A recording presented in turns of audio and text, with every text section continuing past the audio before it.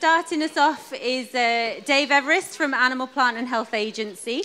He's been working at the organisation in its various guises since leaving school in 1978, apparently. I think you've given a bit too much away there, Dave. Too much information. He currently leads the diagnostic field sample programme under the GB Wildlife Disease Surveillance Partnership.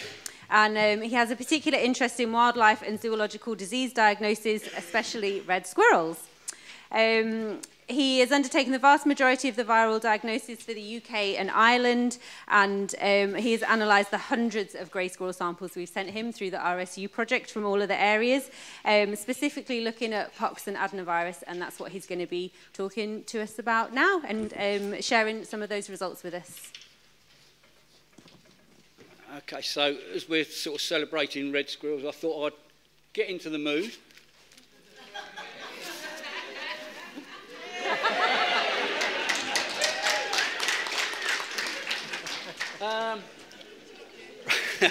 Right.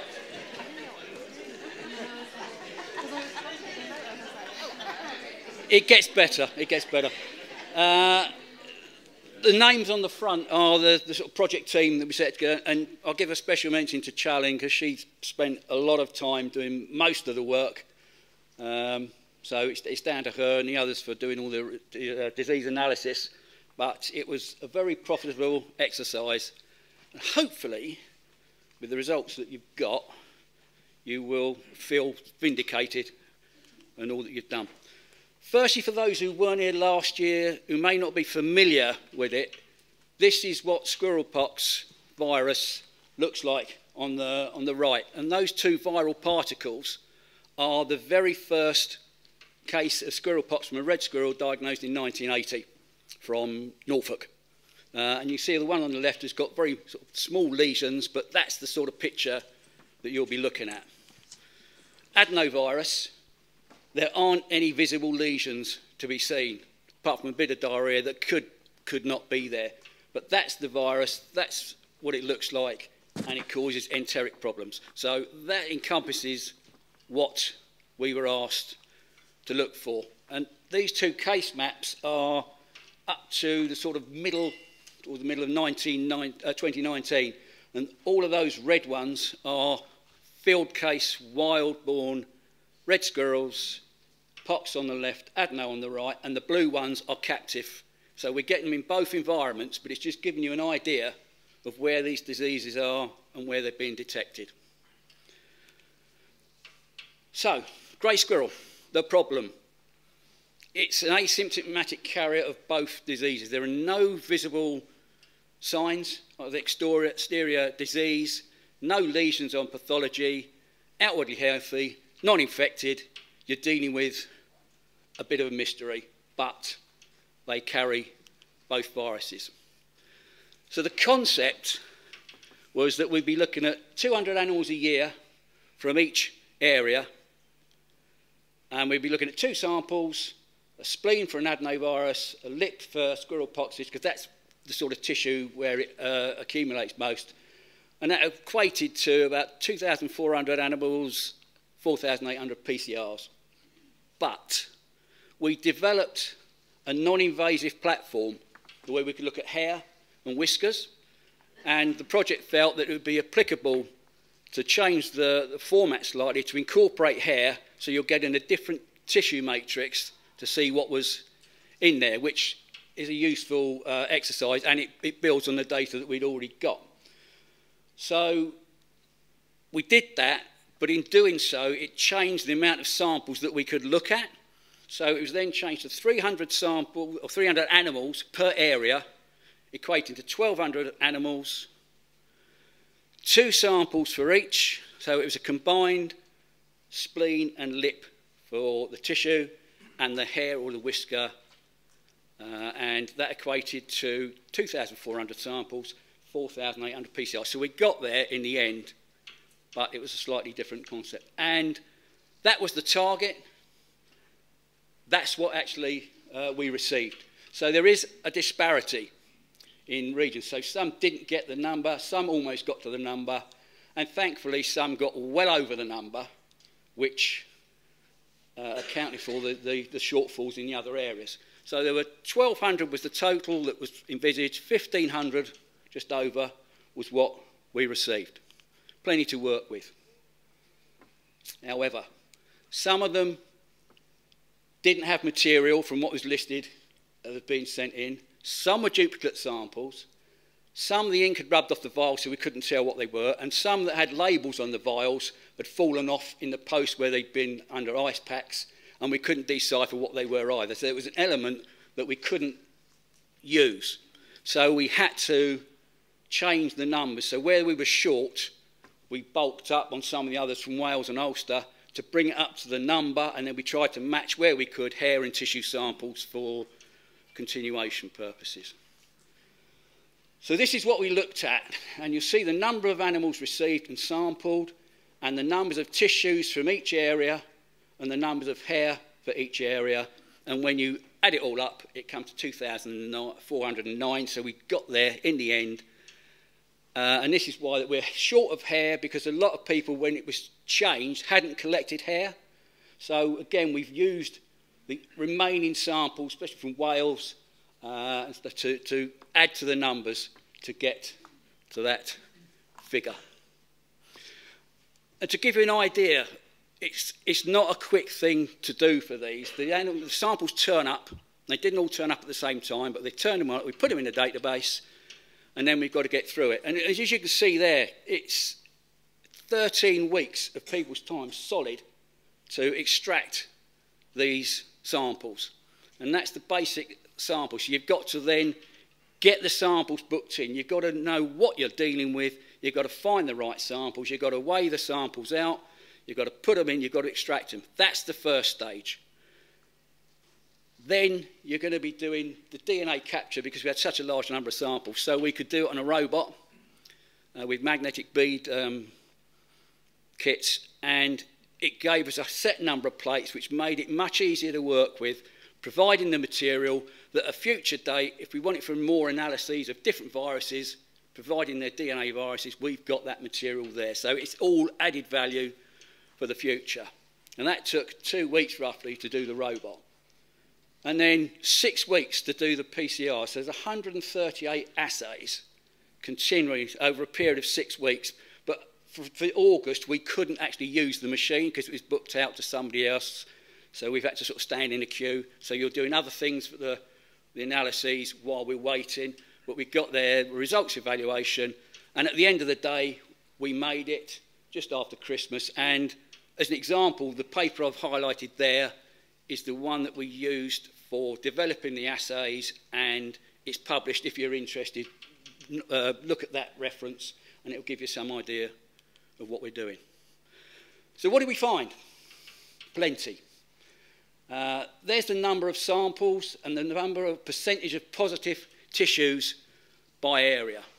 So you've got 20, just over 20% from Northern England in the tissues for adenovirus, and a disproportionate large amount of squirrel pox, which was a bit of a surprise from Northern England. We wouldn't normally expect to find that amount in there.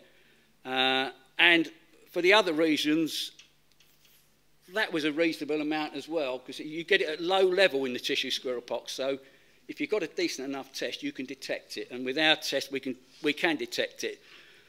But adenovirus, as you'll see there, you've got 48, 46, 43%, all much of a muchness, but a pretty reasonable amount. And we're talking nearly 600 samples, nearly 40-odd% of those tested had adenovirus, and 10%, which is a good number for squirrel pox. And within that, there's 5% of those animals had both viruses.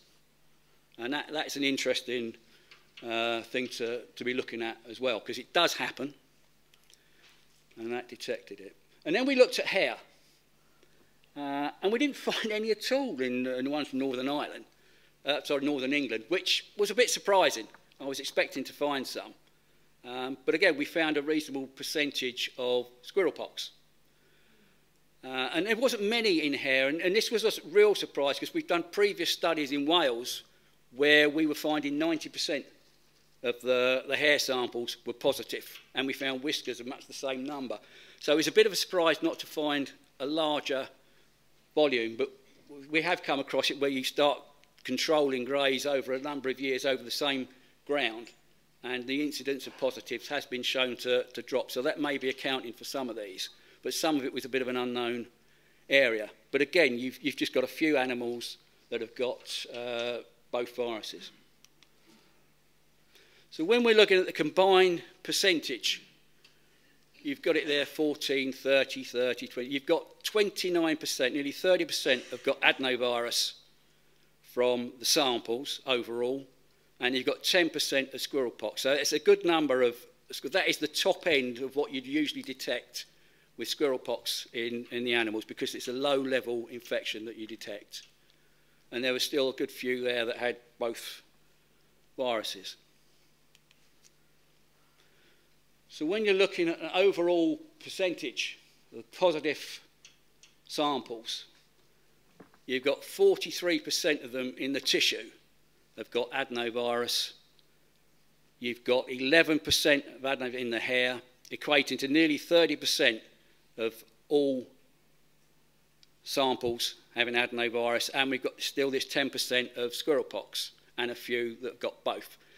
So 953 out of 1,400 odd samples, which is 2,400 analysed, and it's 40% of all those samples positive for adenovirus or squirrel pox. So all that work you've done, you can be vindicated that there are results to be obtained from all your areas and across a range of samples. When you look at the percentage of positive animals, then you look at the bottom column, 70% of all the animals tested that were positive, 70% of them have got adenovirus, 536. You've got another 15% that just have squirrel pox, 111. But you've got another 15%, 115 of them, that have got both viruses. So when you actually add it all up, you've got 85% of all the positive animals have got adenovirus in them, either as a dual infection or a single adenovirus infection. And when you're looking at squirrel pox, you've got 30% of the positive animals have got squirrel pox in them.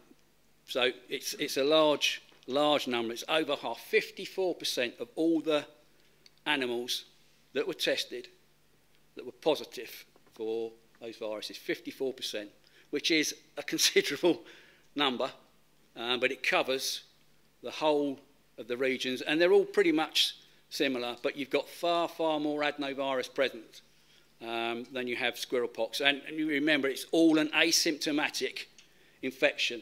These animals have got no signs of disease, they're healthy, they just carry it normally, but you wouldn't know it unless you were looking for it, and you're taking that out of the population, but there's still an awful lot out there, probably in the same sort of figures in your areas that you will be looking for. So when we did the assays, I've got a graph there, and it shows the CT. So the positive control we put on gives us an indication of the levels that we'll be looking at in the samples for a good positive, and we're using that as a baseline. And you can see that the last assays have dropped off, but they're well within the parameters for the 3 standard deviations of the mean. So every assay on there is a viable assay, and we're looking at, for adenovirus, we're talking about 21% plus or minus 4%. So it's quite a tight profile. So across the whole of those 138 PCRs that we did, that's the sort of graph that we're getting. So we were quite pleased, because this is a large number of assays, a big program, and we're content that what we were seeing was constant across. So in a summary, we've got a landscape program of 4 separate UK areas, 1,500 odd animals submitted, 1,400 that were sampled, 2,409 samples were analysed, 51% of the tissues, 24% of the hair were positive for 1 or 2 viruses, 40% overall of the samples tested were positive, but 54% of all the animals were positive. 54%. So that's a number, a large number, that you can be happy that the project detected what it is set out to do. And just some acknowledgements. Thank you to Red Squirrels for selecting us to do the analyses. It's much appreciated. It gave us a big opportunity to actually do a lot more work with our new hair program that we did, so we backed up exactly what we found on the previous smaller assays. And thanks to all the partners for supplying the samples. But I also want to I know he's not there anymore, but I want to thank Simon. For over 10 years, he's provided us with maps from all the data that we've generated that have gone into various publications, meetings like this that he's provided. So the two that I showed earlier, he provided for us. So thanks to Simon that he's done all that. And he did say that Bonnie would actually help me out in the future. He did mention that, so that's fine. And thank you to the EU Life and National Lottery Heritage Funding for actually providing funding us to do it. But it's not all bad, okay? You do get the odd occasion when you find a diagnosis in the grey squirrel. And the squirrelpox particles on the bottom is the only grey squirrel ever found with pathological squirrelpox virus disease. And that's from 1994 from near Alice Holt, down in sunny old Surrey here. The one in the top left corner, the paramyxovirus, we found in a number of grey squirrels in cell lines that we were looking at. But again, they reckon it was only a non-pathogenic, asymptomatic infection. And we found some in reds as well. But again, it's non-pathogenic, so it's just something they carry. And the one in the background was an enterovirus one, which is a real rarity. And we're writing that up at the moment to submit it for a publication. And that's the only time that's ever been found in the grey squirrels as well. So just to finish, thank you for listening. I will take questions, but never give up on something that you can't go a day without thinking about. Thank you.